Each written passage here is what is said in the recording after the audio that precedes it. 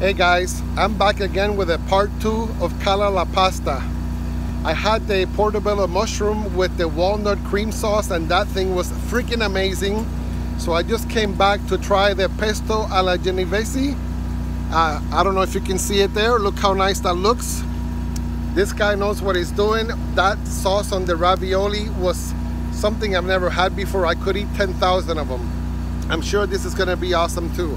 I saw these guys at the Orlando City game on their food truck, so when you see them downtown, stop and get some food. You will not regret it. The owner is amazing. Went to school for this. Time to try. Thumbs up, and I'm out. Bam.